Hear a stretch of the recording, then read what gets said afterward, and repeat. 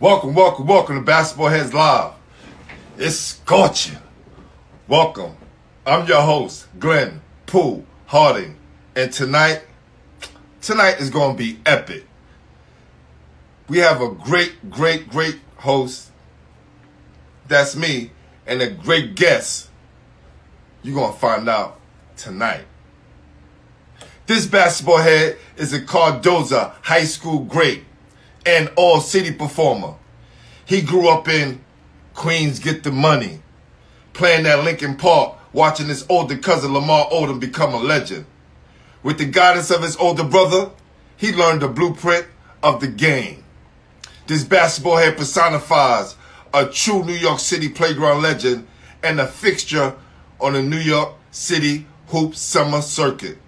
His personality outshines his opponents on the court with his lightning quick speed and that stop and go hezzy, one of the best in the game. My guy D told me one day he was at the game and saw him do that move, and the whole crowd was like, facts, doing his thing. And oh yeah, he can shoot that deep ball too. Even being a little undersized, he can simply play above the rim with the best of them. Alright, now, unlike most playground legends, this basketball head gave the same work on the major university level, starring at St. John's, becoming the leading scorer all 4 years. He was named All Big East.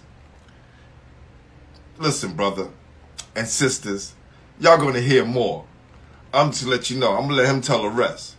But after leaving St. John's, he played for the Albany Patroons and now is CEO of SBD Training and is grooming the next generation of ballers. So without further ado, help me welcome to the show, Daryll Showtime Hill. Y'all ready? Y'all ready?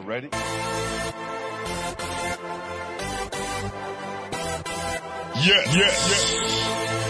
You have just stepped out into the world of chaos, where everybody goes hard. Come on. Go hard. Go hard. Go hard. Go hard. Go hard. Or go home. Never back down. You gotta hold your own. Go hard. Go hard. Go hard. Go hard. Go hard. East Coast. Go hard. West Coast. Go hard. Midwest. Go hard. Dirty. Hurry up, everybody. Get online, buy your tickets, cause the game about to start. What's up, man? What's up? How you feeling? I'm great, man. Yo, listen, brother. Let me tell you something, man. I'm not ashamed to say when I hear somebody play, right? Yeah. I seen them all. I seen a lot of people play. But when I don't see someone play, I gotta go ask my guys who I know is out in the circuit all the time watching all the games and sometimes even participating. And when I played that song, brother, when I was talking to my guy D, that song was the song that was actually rhymed by somebody was playing that as he was telling me that. Oh, word? Wow. So as he was telling me the story, somebody was bumping that song, and he was like, exactly. Yeah, man. Yeah. You missed a lot, man. If you didn't see it, man, you missed a lot. Look, I caught up. Trust me. I know I didn't catch up on everything, but, brother, let me tell you, I just want to give you your flowers now and say, appreciate it. You deserve to have your crown and your flowers given to you. Appreciate it, man. Thank you. And thank you for what you did for New York City and still doing. No doubt. Appreciate it. All right. So I like to ask everyone is, who introduced you to the game? Well, my brother Cliff, he was the first person that introduced me to the game. And pretty much at 4 years old, I was kind of introduced, and after that, man, you know, I kind of loved the game. It was something that I loved to do. It wasn't something that I liked to do. It was like, man, once I learned how to play, you know, I was out there every day, you know, waking people up, bouncing the ball 5 in the morning. I was some people alarm clock, man, they would say, you know, but Yeah, man, those were the days. My brother Cliff played college ball. He played high school ball at Hillcrest, and then he went to Farmingdale. So he knew the game. You know, of course, I Okay. got, family. My cousin Steve Little, he went to Jamaica High School, and then I went to Delaware State University. So, I was kind of, prepared for the game early. So, where you from in Queens? I'm from South Jamaica, Queens. That's Linden Boulevard and 134th, off the Van Wyck. Yeah, so. Yo, let me tell you, I had to say this, my guy. Salute to my guy, Chris Haney, 40 Projects official. When I told him I had you on there, he was like, yo, brother, I know you know where a lot of these guys come from, but when my guys that come from Queens around my way, ask them where they from so they can say South Side Jamaica, Queens. Right, man. South Side is a big part of Queens, man. We had a lot of wars with the North Side, too. Listen, when I had Kenny Anderson up here, I didn't realize he got some of his game and grew up on the South Side as well. Yeah, man. You'll be surprised. You'll be surprised. I did a lot of work out there in Left Right, too, man. A lot of places, of course. But, Queens is heavy, definitely, on the basketball tip. Cool. Now, you was talking about your brother, right? How Yeah. big of an influence was he on your life and you developing as a man? Man, it was huge, man. A lot of stuff he taught me that's on the court, kind of related to off the court also. As a young player though, as a young kid, it doesn't really hit you at that moment. But, as I got older, I started seeing things, and that's what makes my, my training kind of good, a little better than usual, because I'm able to, give them my life experiences, and they can kind of, see it from there instead of making a mistake, or going through the mistake. They can kind of, see it and hear it from somebody that's been there already. Cool. Do you remember your first game, like your very first game that you played, and how was that? I say I don't remember my first game. I remember kind of just playing with my brother and my cousin, a lot of the times, because they brought me to their games. So, I was kind of a guy that got in the game when they was up by 30. I go in there, I throw it through somebody's legs, make the crowd go crazy, they sub me out. And, the anticipation, they want to see that again. Hold on. Time out. You was doing this early on, like you just didn't get in the game and was nervous? Because a lot of us, when we get in that first game, we kind of like shell shock. Right. Right? Because a lot going on. Right. Finally got the uniform on, the referees are there, people on the stands. You come first game, you throwing it through people's legs? Man, listen. You was Showtime from the beginning.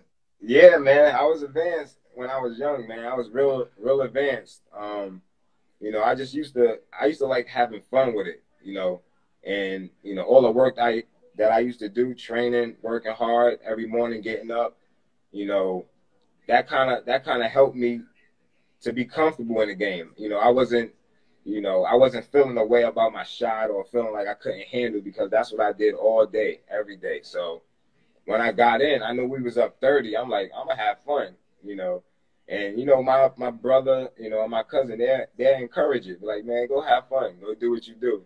So, that kind of helped me out a lot, man, just having fun with the game. But yeah, man, my first game, I think it was at, I want to say, in back of Royal Wilkins. I want to say it's behind there, but I'm not sure exactly where. Said, who is this? See, I don't want to say the name wrong. I see Zygers at the end. I remember him at 10 years old at Lost Battalion. Oh, he was nice back then. Salute. Yeah, Lost Battalion, man. Definitely. I played with Aim High too for a little bit. So with Kenny Smith, and we had a squad. So I always played with Queens teams. Until I got a little older, but I was always Queens, man. Queens all day. That's real. What was your cousin the best in the neighborhood at the time? Nah, not in the neighborhood. He was more like a defender though. He'll lock you up. So, as far as scoring and making the crowd go ooh and ah, it wasn't really his game, but he'll lock you up. He'll make sure you ain't gonna score no buckets on him. You know, my brother was more of a, you know, the point guard.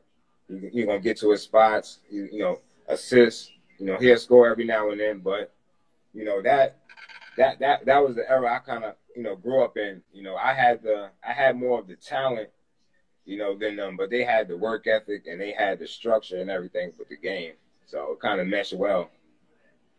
Now listen, this is important for kids because a lot of kids will say, "Yeah, I'm nice," but they don't mention those intangibles that you just mentioned about your brother and your cousin. Right. Now you gotta have it, man, because you know, in this game, there's going to come a time where things are going to become tough. And, you know, you having that structure and discipline is going to help you push through that mentally and physically. You know, so, you know, those times right there helped me when I was in college, when we had to run, you know, 6 miles and we had to do other things. I was able to push, you know, the players that was behind me, you know. So, you know, that's going to really help. And then, you know, the coaches and scouts, they see that, man. You know, they recognize things like that. And they don't want to recruit a player that they're going to have, you know, mental issues with or things, you know, off the court for our school, you know. So they definitely need to pay attention to that. Appreciate that, brother. When you was coming up, what parks had the most action? I'm from what I'm hearing, you was a Lincoln Park guy. Everybody's like, that's the home. That's the home park. Yeah, Lincoln Park, that's definitely home, man. I stayed across the street, so it was my backyard. You know, when it was time to eat, my mom would be like, "Time to eat," yell out the window, and I just run in to eat, come back out and play again. You know, so it was a little different. You know, I'm living in North Carolina right now, so here is kind of, you know, it's different where you got to drive to every gym, you got to drive to a park.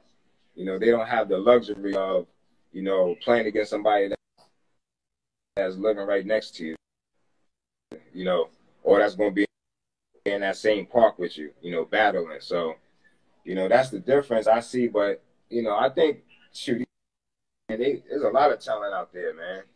You know, especially skill-wise, they got it. They just don't have the discipline. Now, I mentioned earlier in my intro that you was related to Lamar Odom. Is that true?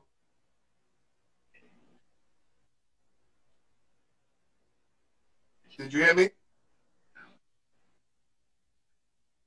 Yeah, he's you know. Okay. Yeah, I can hear you. You heard me? Yeah. So one of the reasons why I started Basketball Heads is because I was watching Lamar on Drink Champs, and it's not a knock to Nori and Drink Champs. We're past that. I still watch and support this show. But I just felt like our fraternity needed a place like their hip-hop guys got a place to feel safe and come on and tell your story without, you know, being backdoored. And I'm not saying that happened, but we need platforms like this so guys in our basketball fraternity can come and get that rightful love that they deserve. So that kind of motivated me. Yeah, man. You know, along with my best friends pushed me to do this over 3 years ago, and I didn't pay attention, but now we're here. Yeah. Nah, man. Late than never. You know what I mean? Because we need a platform for this, you know, especially for guys that they probably forgot about or, you know, have moved out of state and they probably don't have because they're not in the city, you know. But of course, I'm trying to make a difference, you know. What no. All right, so cool. I'm gonna bring my man Mel in real quick and see what he cooked up. All right, cool. Stay right there. I'm gonna bring my man, resident artist Jamaal Powell. All right. See what he cooked up. Mel, you there? All right. He's usually in the studio with us, but since Instagram got this thing where we can, you know, put 3 or 4 people in a room, this makes it a lot convenient. Let me see if we can get him on. Well, we'll wait till you come on. But Yeah. so there you go. There you go.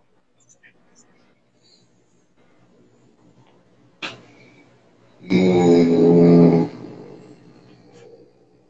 don't know if you can see it. It's kind of hard. That red is. Oh, look. Okay. See, I told you, Show. He put like 2 or 3 pictures in one.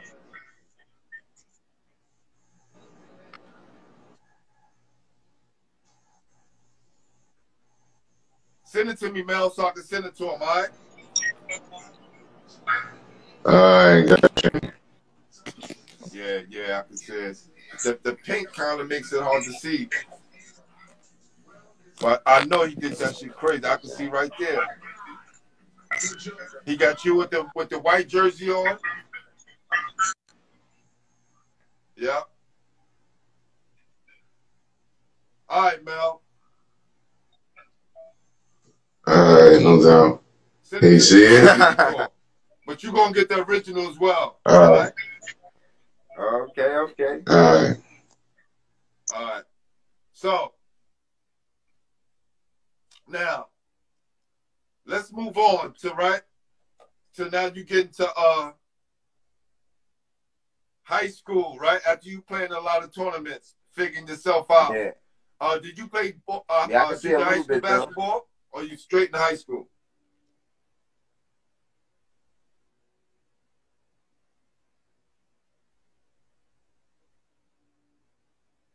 Hello? You there?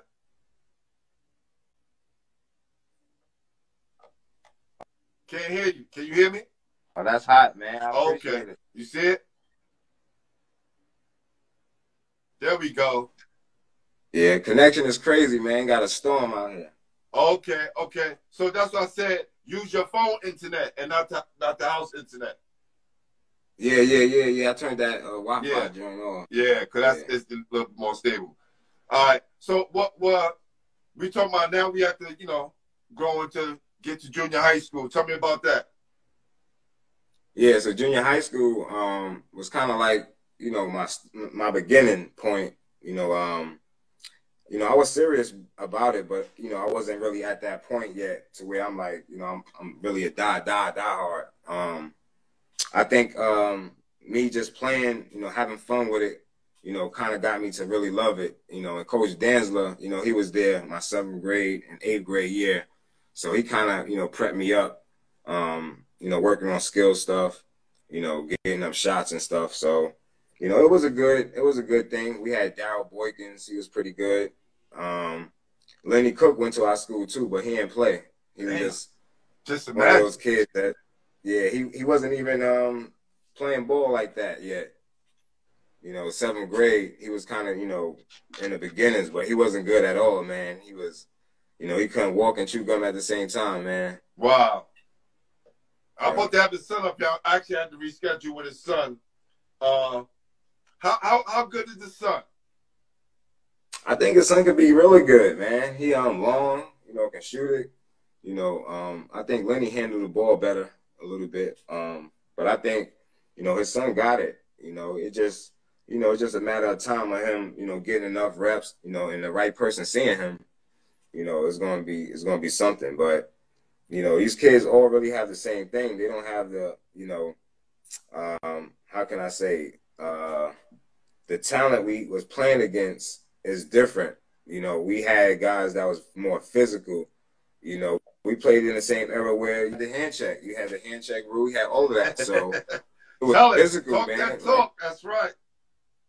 Yeah, it was totally different. So right now, even at the youth age, you can't really touch like that. As soon as you touch them, bam, it's a foul. So it takes the the toughness out the game, but the talent and the skill is what you need right now. Real talk. What were there any hurdles that you had to? Cameron, man, he had another one out there, doing good. What you said again? Say that again.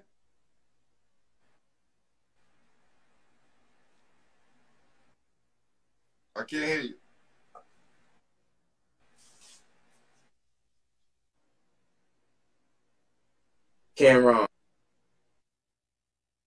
Cameron Tyler. Now he was he had said something in a little comments. Okay. You can hear me now? Yeah, I can hear you. I can hear you. Me or not? I can hear you. Yep. So what made Cardozo stick out of all the schools? Yeah, I can hear you. Let's see. I can hear you.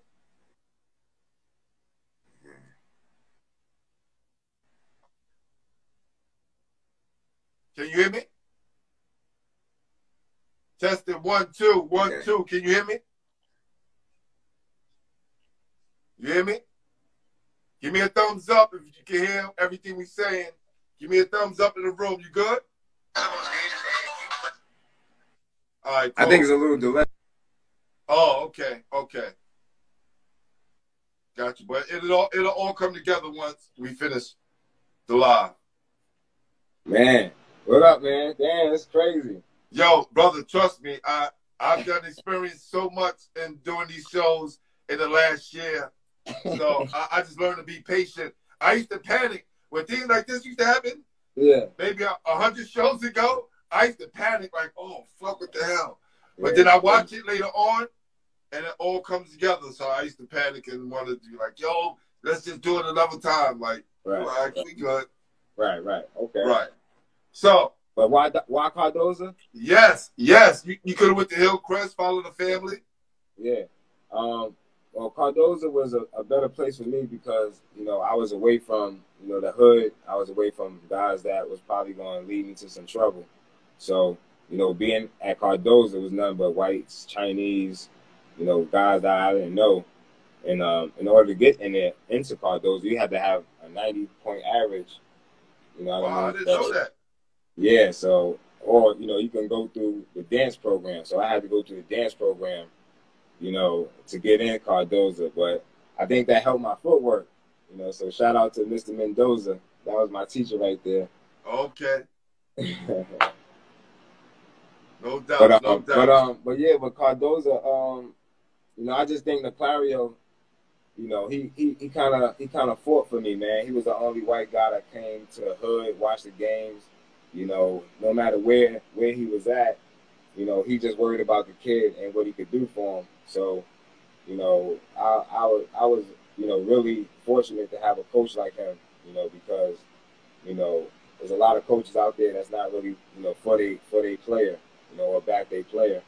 And, when I was at Doza, he let me play, let me shoot, so I ain't had no problems with it, really. It was a great experience. Let me tell you, man, back in the 80s, right? Clario used to coach with a guy named Hirsch from Westinghouse. Yeah. Yeah. I was on those early teams, right? Me coming from Lincoln, I was like the only guy from Lincoln that ever played with that crew. My coach would tell me, stay away from them. But all my guys played with them. I'm from across town. Right. So we used to go up to Saratoga Springs, all these places, these prisons to play. Right. And, our guy who was funding everything was this guy named Fix Richie. Okay. You know what I'm talking about, right? Yeah, I know Richie. Okay, cool. So, not to go too deep into it, but this is what I'm saying. Your coach, Hirsch, an Italian man, 2 Italian men, and a Jewish man helped us out tremendously. I'm talking about they took us places, they opened our eyes. I'm talking about expensive restaurants. The first time I went to a real expensive restaurant was with Hirsch and Clario. That's what I'm trying to say, yeah. I'm talking about sweaty and all. Like, they would create space for us. I've never had that done to me as a child. Like, what the hell? But you're not taking it all in. Right. And the impact that they had on black kids' lives is tremendous, man. So, salute. Coach, I definitely got to have you on here. Oh, yeah, Coach Clario. For sure. Big time, man. He's big time. Yeah, I speak to Rich Cossack, former director of the ABCD camp. We talk like once a week. And he's always like, Glenn, did you get the Clarion? Come on, Glenn, you got to get the Clarion. So I felt bad I got to get them on, man, because I had all the coaches on here already. Yeah, you got to get them on, man. Definitely. You know, say the best for last, man. That's it. Man, right there. Had them all on here already. That's right. That's right. What did he do to prepare you for the next level? Y'all know he said, you know, he let you shoot and play your game, but what else did he do? Man, one day, it was like, I would say about 10 o'clock. It was about early morning. I was supposed to have been in class. So he seen me sneaking out, and he kind of wrestled me down, hit me with his forearm. Like, what are you doing? What do you think you're doing? You know, so, you know, that kind of opened my eyes up, because I seen that he cared more, you know, about my my books and off the court things instead of on the court, which he cared about a lot on the court, but off the court, man, he was on you. So no matter what, he had to fight you, and he had to yoke you up in the hallway. That's what he was going to do to get your attention. But that really showed me, like, yeah, man, it's not just about basketball. You know, it's about being a good person, being a good man, and showing people the way. Once you start to learn things, and that's what I kind of learned from him, because he's a diehard basketball fan, man. I mean, that dude, he wakes up in the gym. You know what I mean? So every Saturday we had practices, and me being young, playing against Royal Ivy, Ryan Woodward. That was my freshman year. Damian Leslie, Dane Singletary, Ryan Williams. So we were stacked, man. It was stacked, and just competing every day in practice, man. That's what kind of got me where I need to go.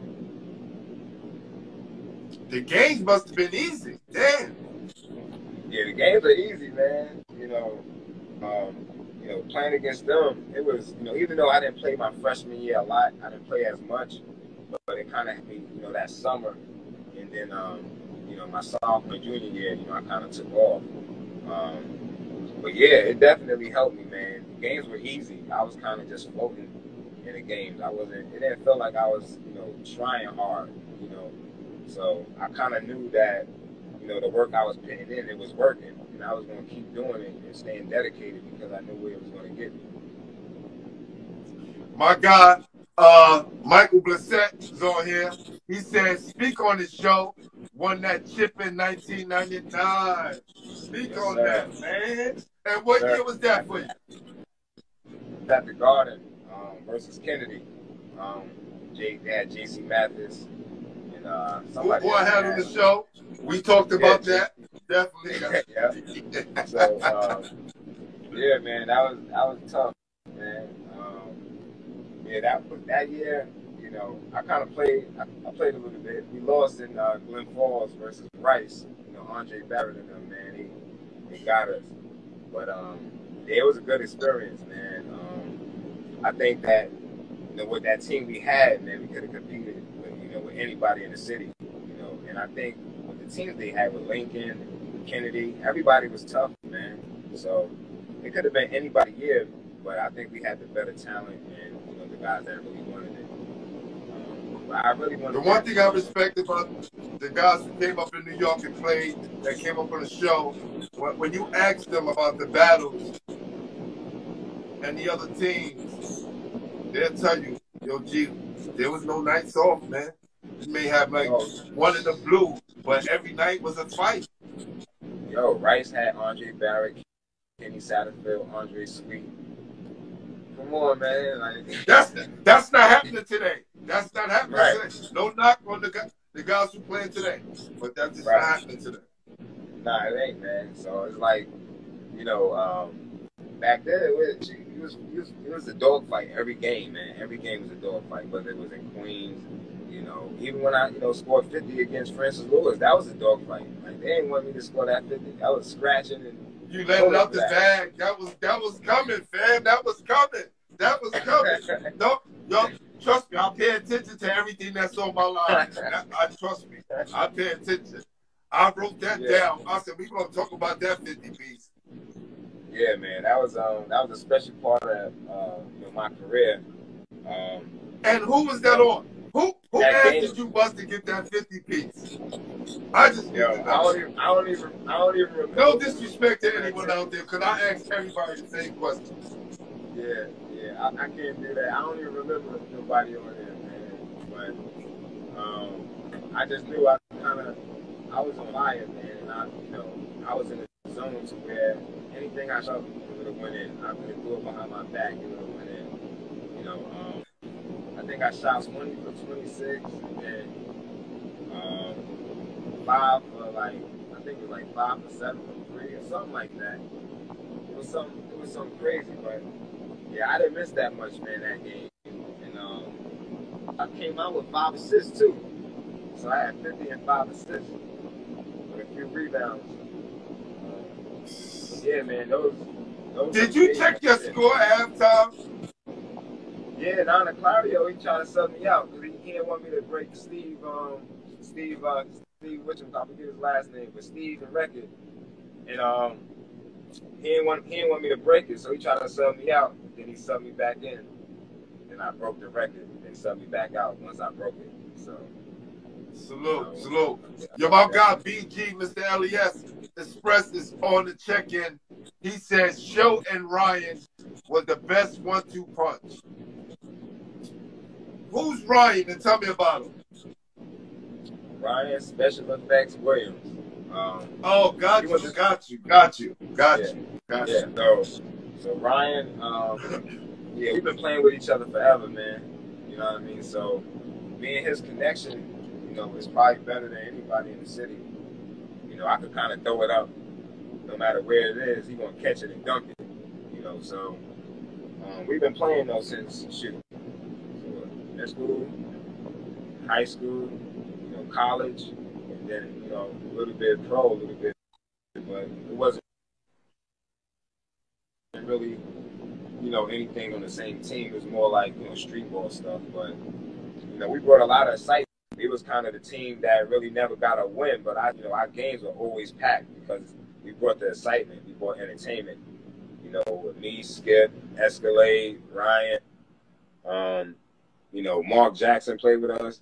So, we had a squad, man. We just couldn't get over the hump. That was the year Kobe played, and they had Eddie Curry, they had Stephon Marbury, Fat Joe and them. They was kind of monstering things. Was Steve Francis playing out that year as well? Yes, sir. Steve Francis and Hedrick was on the same team. So. I watched that game. I posted that game a clip of it a couple of months ago, but I definitely watched that game. Crazy game. And listen, bro, people can say what they want. And I always tell guys, when you playing against a pro and you do your thing, right? It means so much because these dudes really can play. Like, right. A lot of dudes be seeing dudes on TV and be like, oh, he a bum. Right. Nobody in the NBA is a bum. Nobody, man. Everybody in the NBA, they earned their spot there. And if they, if they bums, they wouldn't be there. Facts. So, I don't know where they get that from, but even overseas players, man, you got to be good to play, professional anywhere. You got some talent, man. My guy DJ Don DeMarco said, tell them about you and Lamar and the backcourt, Lincoln Park. Yeah, that was when I was young. I was small, man. Those are the days of my brother. How you doing? First of all, fam, you saying this like, I was small. Nobody getting on the court with a top-notch player that level and still shine. Like, everybody. That was the year. See, that was the time when, you remember on Sundays when they didn't let the little guys get on the court. That was those times. So I was able to get on the court. That meant something. You know what I mean? I was able to still play. And, I was getting picked. I was getting picked over some of the old guys. And, they coming to get their workout in for the Sunday. They're like, man, Show messing my workout up. So, I kind of understand, but I think that helped my game too. Playing Sunday mornings, it helped my IQ a lot, man.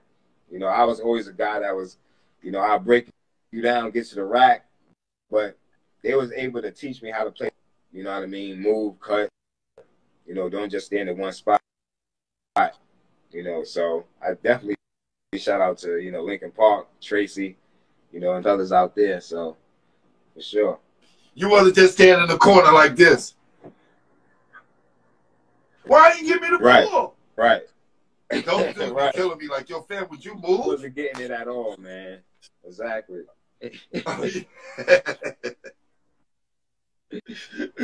Yo, so when you came into your own, right? You talking about your sophomore, junior year, right? Yeah. Was it the senior year? Like, it was just like, okay, now I know how to do the damn thing, because you started to get noticed by some really top schools. Yeah, my senior year, man. Shoot, I actually was, you know, being recruited by NC State, Texas, St. John's, Virginia. Believe that's it. But you know, it became well, Hofstra too. Yeah, Hofstra was, you know, a school I was kind of going to attend because Speedy was, you know, real cool with me, because me and Mike Claxton, we played together with AAU, you know, Long Island Panthers. So, but yeah, man, it was easy. I think I averaged 31 my senior year. I think 31. So, you know, of course, PSAL, you know, and everything. You know, I made everything. So I think I got MVP that year too, of the whole league. So, you know, I was killing that year, man. You know, I think I had 40 probably like 4 times in a row, 4 times in a row. You know, just different. You know, it was just different, man. That was the times too where Lamar would take me to LA. I'll work out, you know, out there, come back feeling like Superman. They're like, man, you know, I'm out there running past everybody. I'm getting that NBA work, you know, so it was different, man. Yo, you are different, fam. Let me explain something to you. Appreciate it. Dudes get the legend tag, right? You hear guys be like, oh, he's, you know, legend here, right? And they probably just did it in the park. And no knock to that, because it takes skill to do that there too. Right. But when you do it in high school, you do it in college, and you do it in the park, those 3 check marks. And I think we really, really started to need a check mark for who we call legend, because, you know, everybody call himself a legend. Right. There need to be like a check mark, right? Check. Right. Okay, did that. Check. Right? Corey Homicide Williams. So, yo, G. When I played in the Rucker, I made sure, 1, it was prime time and getting played all over the world. 2, I made sure I didn't play with everyone. I played with the bum team so I could be the star. He had a plan. Right. He had a whole plan, a legend plan. He had the legend package. He said, you know what? I did A, B, and C, and D so I could get recognized. Was he good at high school? He went to Rice with Felipe Lopez. Didn't even know who Felipe Lopez was. Man, you're right. Okay? He did decent in college. Right. But his thing was, yo, G, none of that shit worked. I needed the streets. I needed the playground. Yeah. I mean, it's different because playing street ball is almost like playing in the NBA. You know, you're going to have – it's almost like if LeBron went to college, it would have been totally different because the zone and everything with his shooting, it would have been totally different. He would have dropped. It wouldn't have been as high. He wouldn't have went as high. You know, same thing for street ball. Street ball is nothing but I'm going to guard my own man. So in the NBA, if everything is I'm going to guard my own man and it's so spread out, I was a guy that was able to get to the basket at any time. So if the court spread out like that and I'm able to get there, you know, it would have been easier for me, you know, NBA. You know, college was kind of hard because we had Syracuse, we had the best zone in college. You know, I had 33 on that zone, you know, so I kind of knew, like, if I was able to do that, you know, one-on-one, ain't nobody guarding me. Crazy. Yo, salute to you, BJ. I appreciate you, brother. Thank you, man. Appreciate my God, man. Yeah, this is crazy, man. So that whole recruitment process, what made you choose St. John's? Why St. John's? Was it the home team? Yeah, St. John's had, this rep where it was like wasn't on top no more, or they wasn't going to get there, and I kind of wanted to be that player that was going to be able to change things, along with Elijah Ingram, Grady Reynolds. They had a few, Cal Cuff, Marcus Hatton, everybody that was there, Anthony Glover, of course. So, I wanted to change things, about St. John's and how people was looking at us, because of course, I was from there, and it's in Queens, it's in my city. So, I wanted to represent and make St. John's look good. Of course, it was tough. We didn't have, the talent that we needed, but we had guys that was putting in the work. We just needed more talent. While you was at St. John's, did the hood come to support you? Oh man, they was at every game, man. Every game. They was deep too. So you know they there. You're gonna know they there. The support was heavy. Queens was definitely in the building, man. That's real. So yeah. What transition did you have to make once you got to St. John's on and off the court? Well, on the court, I think I pretty much had to make the transition of getting stronger, getting faster. In college, it's almost like starting over again, like being in high school, 9th grade. You got a junior, senior that's, that's stocky and strong. You got to pretty much, get your weight up. You got to, put the work in conditioning-wise. So I think I kicked that up a notch. And then, off the court, it was mainly, being go to school, and work out, then go to your games, being able to still get up and go to class. That stuff right there was challenging, but, it helped in life. You know what I mean? It helps you be able to push through things, you know what I mean? And not soak and mope about, certain that don't matter. As long as you're getting up and handling your business, everything's going to take care of itself. So, I think that helped me out a lot. But, yeah, going from Cardozo, to, being on campus, man, it was totally different, man. So that life just of, hanging with your friends, your teammates, them being right there next to you, And then I had, of course, my whole fam on campus, so it was crazy, man. Yeah, I think kids need to hear that there's going to be transitions in your life, right? Yep.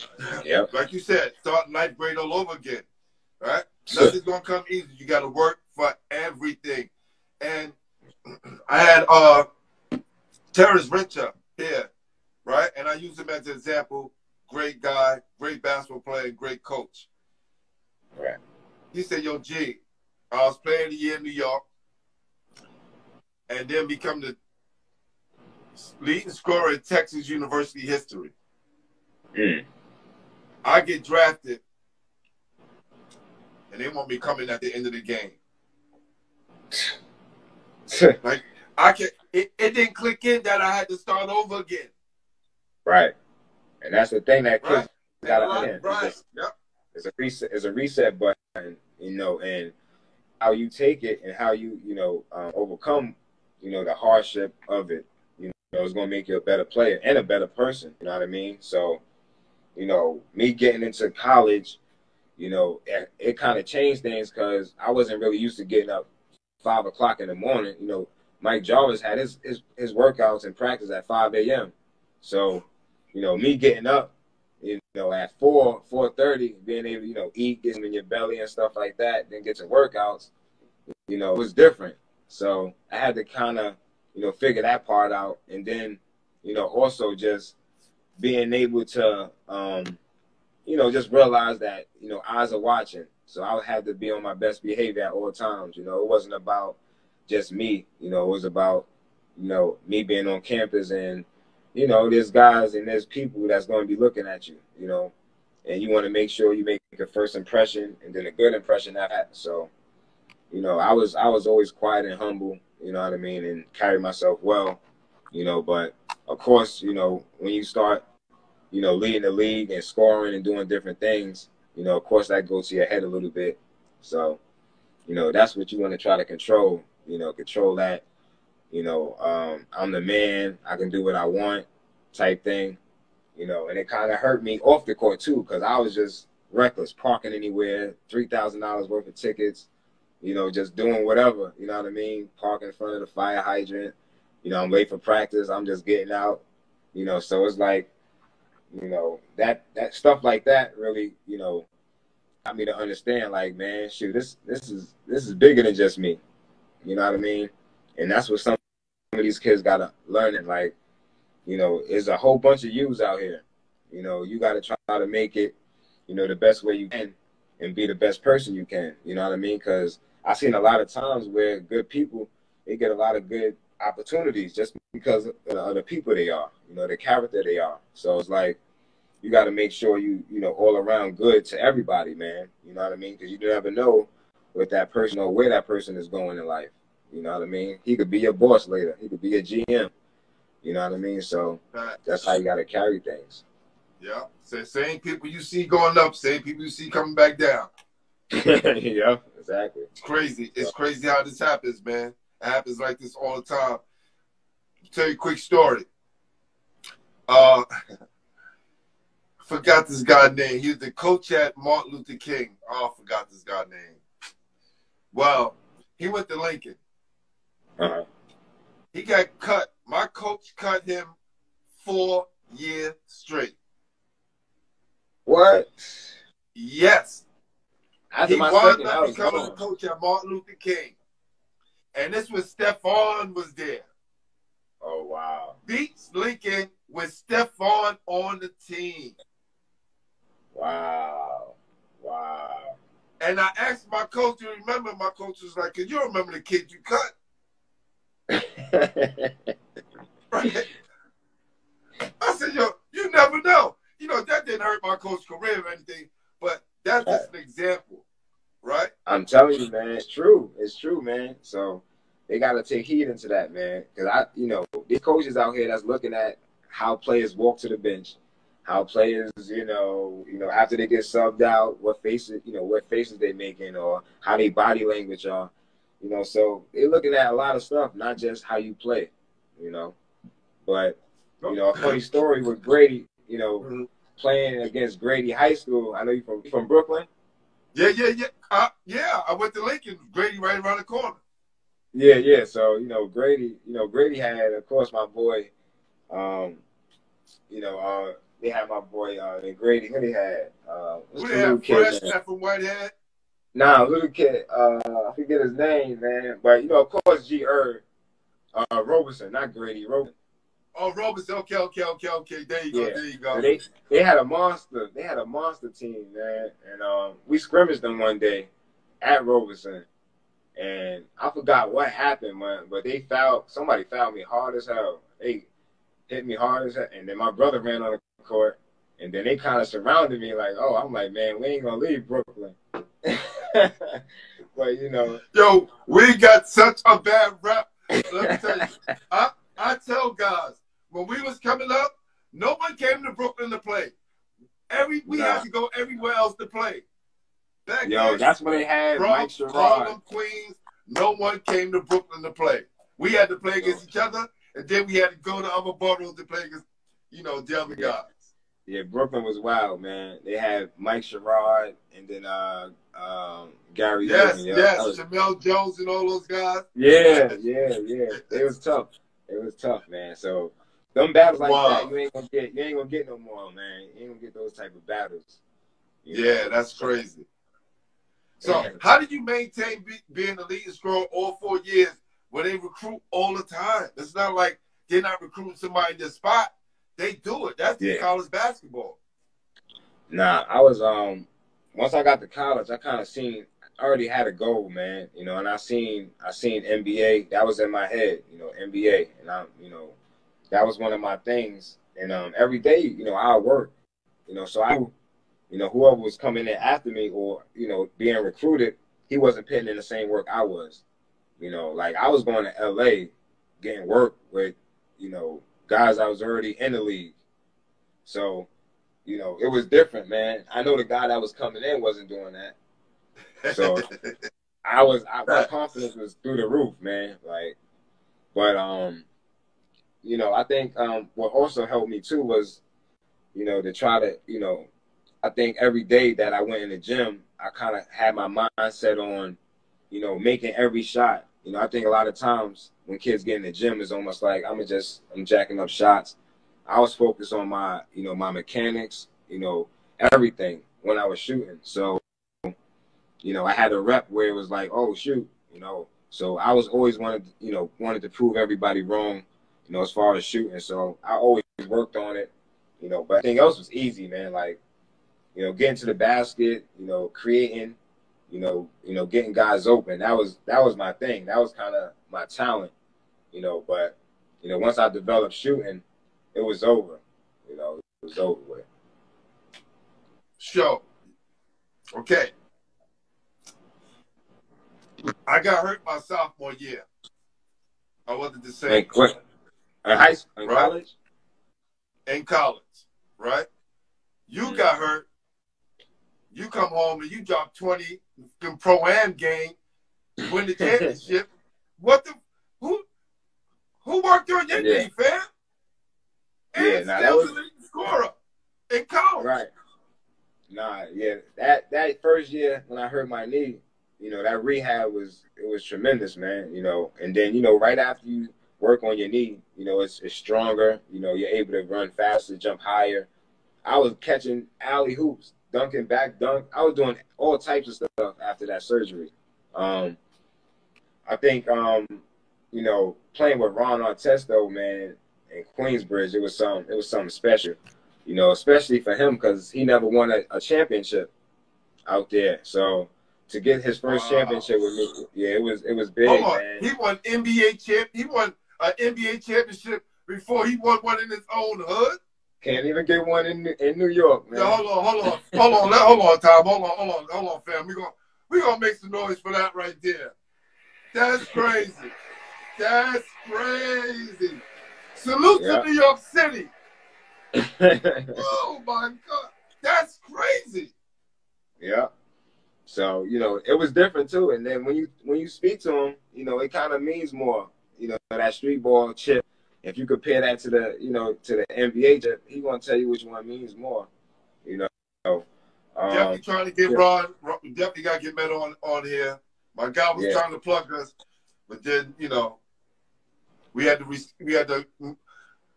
connected. And then we didn't put anything together, but I'm quite sure if a guy like you called, be like, yo. Oh yeah. It's not a problem, man. Definitely. Cool. You played with some.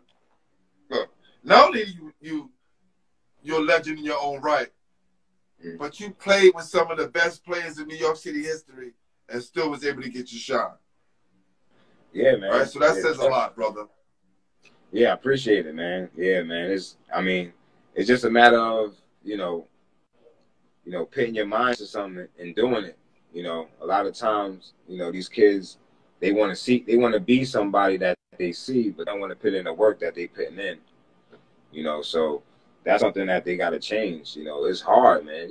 Every day you got to work. You know what I mean? So, and then it may not even work out for you when you put in that work. So they got to understand that, you know, it's different. My guy, Jason Frazier is on the check-in. What up, Jay? Jay Frazier, that's my big fella. Yeah, he said if only high school kids could be more mentally prepared for the required transition from high school to college. That's so true, man. I think there needs to be some kind of program to prepare them for that. Right. And then you see how many kids go to one school, then they transfer. They go to another school, they transfer again. Like, because they can't deal with it. And now the transfer portal says you can go anywhere you want and play. I'm telling you, man, it messes things up. But it's like, you know, these kids, they're not built for what we was built for. You know, a coach that's going to scream down your back, they out. They're not dealing with it. You know, these kids, they want to be pampered, right, man. But right here. That's not something that's going to happen. League, they really don't care about. So the coach is standing like right here and spitting in your face on purpose to see if you move or not. Right. Right. They can't deal with that. They gone. You know, coach might get arrested nowadays. So, so you know, Yo, you it's speaking hard, something, man. y'all, so fact. It's so fact, so real. Wow. So That's you know, great. I think it just gotta, even though you know it's gonna be something that's gonna be there, we gotta kind of deal with it. But I think some of the kids are getting it. You know, some of the kids are getting it. You know, it's not all kids, but you know, it's a lot of them. There's a lot of them out there that's mentally not ready for that. Mm. Wow. So let's talk about your best game at St. John's, like the best game, like the most memorable game that you had at St. John's that you're never gonna forget. And I know there's many, but what's the one that sticks out? Yeah. Which one sticks out? There's a lot of them, man. Damn, that's a tough one. Yeah. I either gotta. I'll make some noise for that one. Listen, brother, and it's okay if you don't remember. It's all good. Trust me. I remember understand. a whole lot of them. Yes, I remember a whole lot, man. It's just I don't know which one I want to pick, but it's between no the NC State when we beat them by 20 at the Garden, because Julius Hodge was talking trash before that day. You know the game. Oh man, the day before. What was Julius saying? Because you know he like to talk big. Man, in the hotel, he called our room just talking trash. Like, man, I ain't got no chance. Just talking trash. Like, show, I'm locking that up. So that kind of meant a lot because we beat them by 20. And, you know, in that game, I kind of had a nice little highlight. I threw it off somebody back and then spin twice and fade away. So that was kind of one of my big games. And then the Syracuse one against against Jim Boeheim and you know, Hakeem Warwick. Yeah. Tough. Yeah, they were tough. So I had 33 on them, even though we didn't get the win. But that being the best, you know, zone in the country, I was able to, you know, kill it. So that was a big game for me. Says, I want to say your name wrong again. Tigers at the end. I'm gonna say that. Sure said Show should have been in the league when he came out. They were down on New York City guys. Let me tell you, point guard. Let me tell you something. Like Dave Chappelle, I'm a conspiracy theorist to the third power, right? And what I'm saying is that throughout the history of New York City, you could tell the NBA and the league, they were on us, right? Yeah. And then they started to pull back, and you know, and I guess, and it's not the knock, right? We talk about great point guards from, okay, let's start from Bob Cousy, then Lenny Wilkins, the Tiny Archibald, then Pearl Washington, then a flood, like after like Pearl, it was like a floodgate of guards coming out of New York City. And I think they had to slow that shit down. So they came out with something called the Regent exam. Yeah. That kind of slowed the pace of that. And they said, we're going to pick and choose who we want after that. Right. You know? Right. And a guard who can score and dish the ball from New York City, they kind of scared of. Because once you get to the league, they're going to put you in a box. Right. And that's what I thought is too. And then, you know, like you said, they was just kind of tired of New York guards, man. At that point, they like, man, you from New York? They're already like turning their cheek, like, oh man, you know. That fall Marbury, right? That doesn't mean he can't play. He's going to try to become huge. If my knees kept up.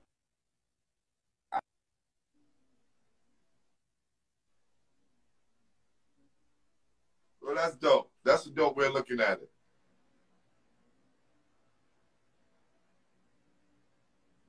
You're buffering now, so I know the storm is probably picking up. But I want to say, just from talking to you, hearing your vibe and your conversation, you don't seem like a bitter dude at all. It seems like you got the most that you got out of the game, and it's done you well, brother. Just want to say that. For sure. You there? Yeah, appreciate it. Appreciate it. Yeah, I'm here. No doubt, brother. Yeah. Yeah. So what kind of impact did playing? Yeah, man. That's Go ahead.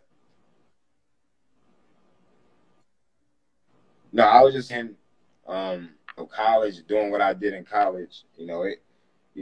Of course you're gonna wanna, make it to the NBA, but I think, the fact that, my knee didn't hold up like it's supposed to, because you shoot overseas, man, they had me carrying bricks in my bag, running up steps. I just had microfracture, surgery. I'm like, man, they don't care either. Americans, they gonna run you through the dirt. So, with that, you know what I mean, and you can't take every game off. So I just fought through it, but that kind of, hurt my chances because, it limited me. My knee was kind of bummed up after that. So, I still averaged 20 that year. That's the crazy thing. It was just on one leg. That's crazy, brother. Your spirit is amazing. A lot of guys who go through some things, and even your big bro, J. Rob, who was on the show. Salute to my guy, Jamaal Robinson. Right? Jay, what is good, bro? From all the things that he experienced from the game and how he's still loving, how he's still in it, that shows you that New York City players is built for it. All right? Exactly. Especially when we got that mental toughness, man. Exactly, yep. Man. So how did you connect with the Juice All-Stars? And did you know how that team came about? Yeah, well, the coach, Shangy, with James Black, me and him came up here from New York.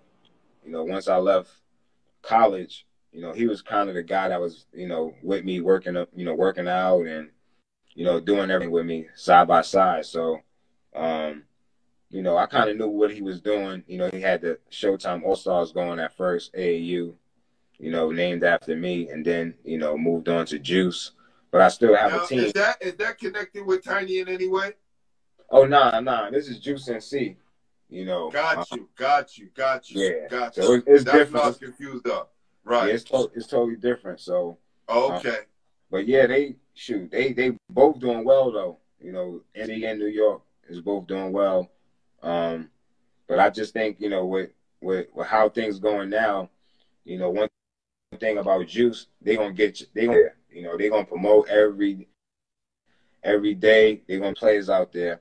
And, when you build a relationship with coaches and scouts and different people, they attract to that. So, that's the benefit of really going to a Juice program. You're going to get that exposure. You're going to play against the top players, and you're going to get the best training, of course. Yeah, man. Yo, this is crazy, right? I forgot to ask this. This is the James Majors question. James Majors was the star of Bishop Loughlin and at Seton Hall University. Yeah. How much was your guys' stipend when you guys went on a road trip? You said, say that again? What was you guys getting for stipend money when you guys went on the road? If you guys did like a week in California somewhere in Vegas. Oh, like a week? I think it was like 60, something like that. $60, $50, something like that. Now listen, I ask this question because it amazes me all the time how the bigger universities, and I know, listen, whether you mid-major, I know I failed at Dickinson, we stayed at the best hotels, but we used to get like a couple of $100.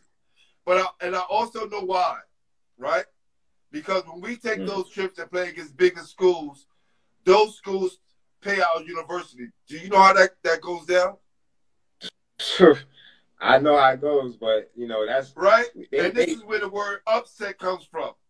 Because they're not only upset losing the game, they're upset because they just lost some damn money as well. Money, right. So they paying for these wins. So I should be like, why are we getting $250 for this road trip? And then one day my crew broke it down and explained it to me.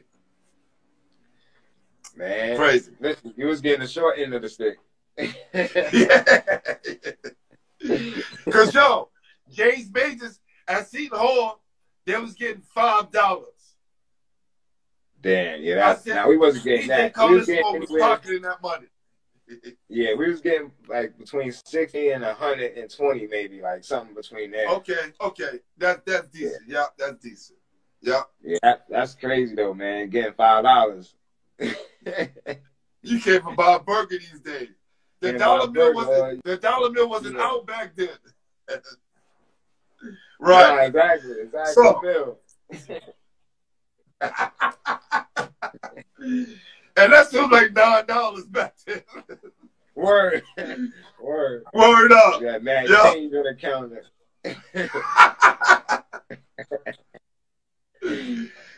Yo, so listen, we're gonna get into the top 3 players you played against. The top player in high school, the top player in college, and the top pro you ever played against. All right, high school. I would have to go with. Man, so many tough, man. There's a lot of tough. I know. I'm about to say, boy, you pick one, you might be in trouble, boy. It's a lot. Yeah, it's a lot, man. I don't think I can name one, man. There's so many. I played against everybody that was older than me. Like when I was playing at IS8 with JYO, Billy Medley, you know, I was playing against Talik Brown. That's when they had BQE. Talik Brown, Omar Cook, and Andre Barrett. So that's it's like enough. D Mello say he remember you playing unlimited at 12 and 13 years old. So yo, you're not lying, bro. You was doing this. Nobody's playing unlimited at 12 and 13. I had Malloy Naismith. He said, yo, G, we used to put my son in when he was like 8 or 9. And it was facts, but that's his son, right? Nah, Malloy will tell you, Future will tell you, he used to take me to the Bronx. You know what I mean? Bring me to the Bronx, play against them. So he knows. He seen me out there when I was 12th in Peace, Alamo, Future, Skip to my Lou. That was our team. Me, Skip, Future, Alamo. So, like, I was back then. They got footage of that too, man. My shirt didn't even fit. You couldn't even I'll definitely go look for that. It's on YouTube? I'm going to send it to you. Bet. That works. All right, college. Shoot. College, I would have to go with, man.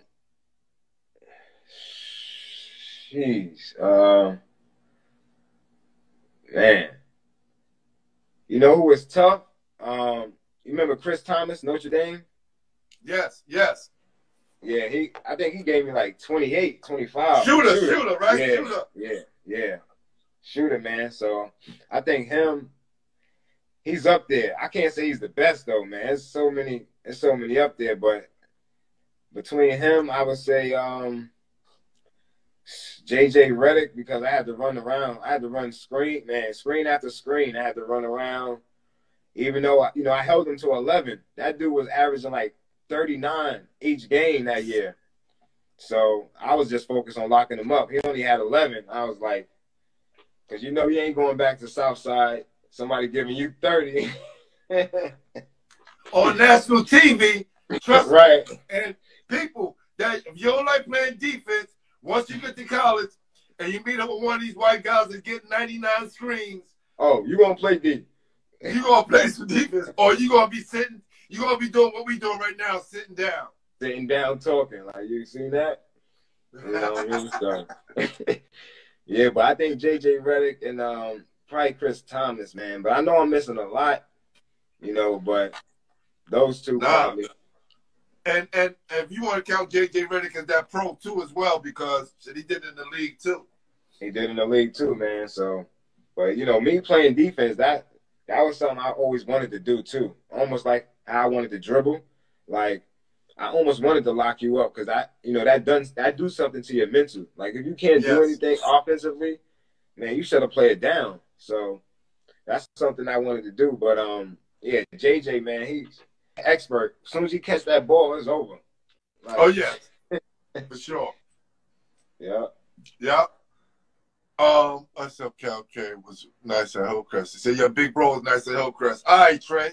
He mentioned that for sure. So now we get down to our top 5, right?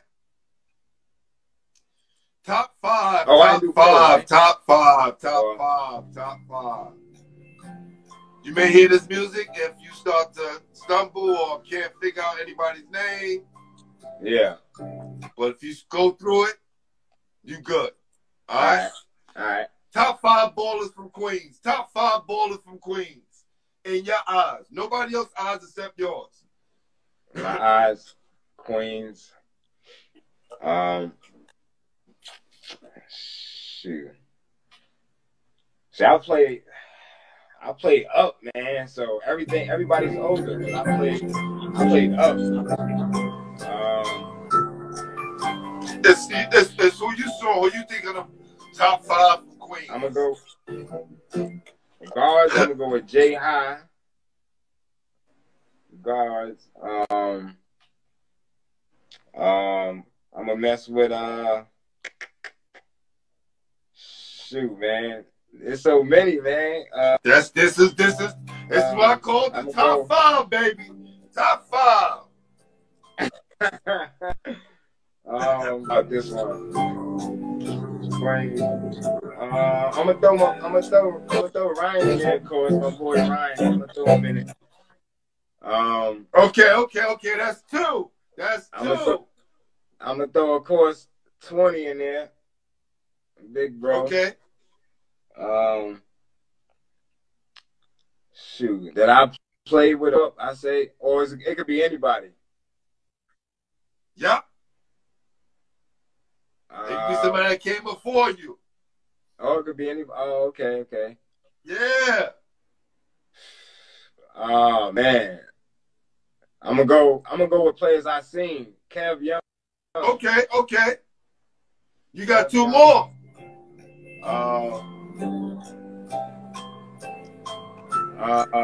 Man. Khalid Reeves. Khalid Reeves. Yes. Me and Derek Phelps is setting something up. He should be on the show soon. Salute to Phelps. Yes, sir. Shoot. One more. Top 5. I'm gonna go with my brother Cliff, man. There you go, fam. That's it. That's the family matter. That's right. Family matters. Yes, sir. That's right. Show love to Big Bro.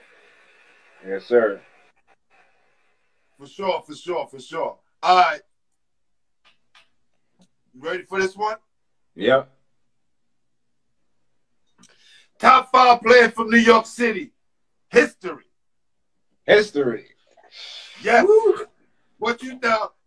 I'm gonna give you a little assistance, right? My top 5, and it always switch up a little bit, right? Yeah. Pearl Washington at the point guard, right? And then I'm going with Rolando Blackman at the 2. Who been on the show. Salute to my guy, Ro. I'm going with Lloyd Daniels at the small forward. Ooh. I'm going with Conrad McNasty at the power forward. Rest in peace to my guy. That's nasty. Okay? And at the center position, I'm going with the GOAT to NYC. Kareem Abdul Jabbar. Go to Kansas State. No one is right. You got my man right here, second team on City, went to St. John. That don't happen. That's not happening now. Yeah, that's tough. Rolando Blackman went to Kansas State. That's not happening now, being second team on City, right? No. Sir. You better be player of the year the whole city. You're right. But I got. There you go. Your top 5 now, Show. You know, my 5 is a little different, man. I'm gonna go with Stephon Marbury. Woo! Sham guard, backcourt. Him and Sham? Oh, that's crazy. Yeah.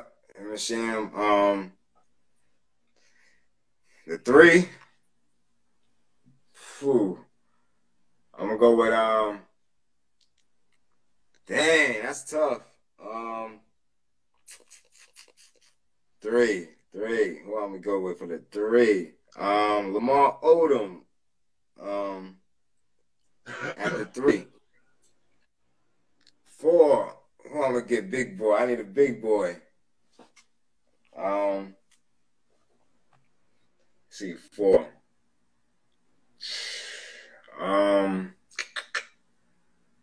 Oh man, I don't know too many bigs. That's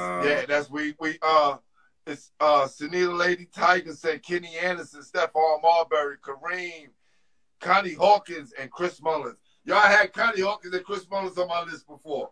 Definitely. Yeah. Had Stephon too. And Kenny. Kind of switch him up every now and again. Yeah, I gotta pick Kenny A in there from Queens, man. D Mello said run at the 4, fam. How can you forget?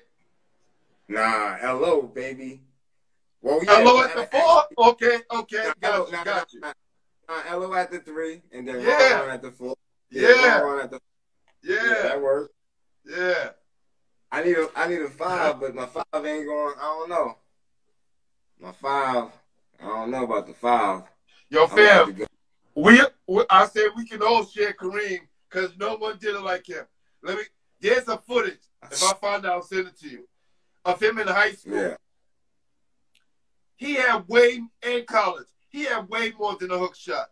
Kareem was dribbling, shooting jump shots, laying it up. Like, he had the full range of the game. I wish I was able to see that, man.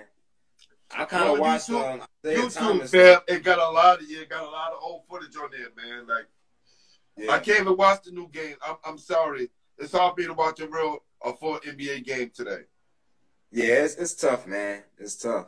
You gotta. I try to stick it out, but I watch the fourth quarter. When he start playing real. Yep. All right, last top 5. We gonna get out of here. Top 5 hip hop artists. Hip hop got for Nas first. Ali Vegas second.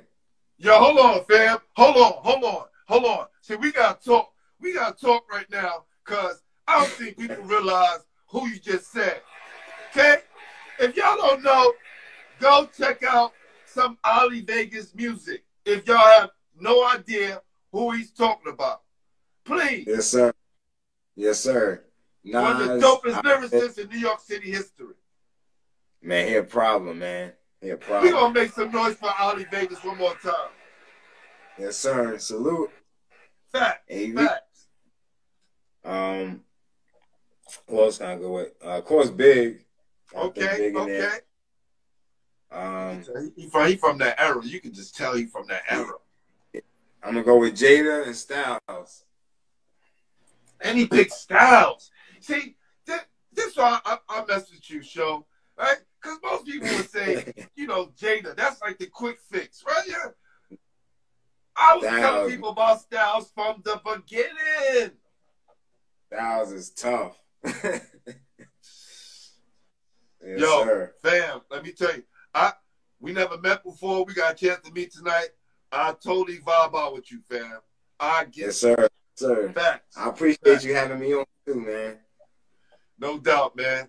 Yo, I'm glad you was able to come on, and I'm glad you picked Basketball Head to come and do the first interview with, man. I appreciate you so much, sir. brother. Yeah. Yes, sir. For saying that, I want to make sure that we stay in contact. I'm going to send that picture to you because I got to send a lot of artwork out this weekend. Okay. You'll get the original, all right? And you also get a chance to nominate someone like J. Rob hit you up. It's like, yo, you got to get on Basketball Heads. So you're allowed to do the same thing. And it's not just one, it's whoever you hit me up with, because now I know they're official, right? I may not so play or heard about them. I can do the research and the homework afterwards, but it's going to be you guys who help me bring New York City together so we can create this history and document it and make sure that you get to tell your story before somebody else write it for you. All right? Appreciate you, man. Appreciate sure. you. I love to do what I do.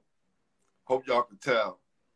But when you have interviews and you get the chance to meet someone like Showtime, he just brings the best out of every situation.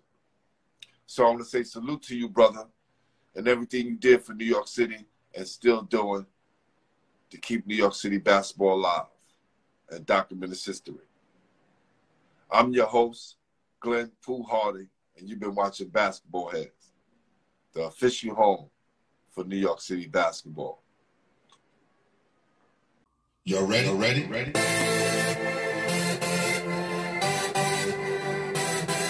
Yeah. You are just into the world of chaos, where everybody goes hard. Come on.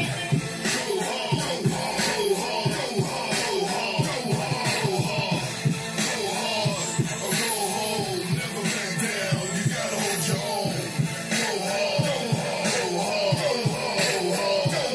go hard. East Coast, go hard. West Coast, go hard. Midwest, go hard. Dirty. Everybody get online, buy your tickets, cause the game about to start. No time to kick in.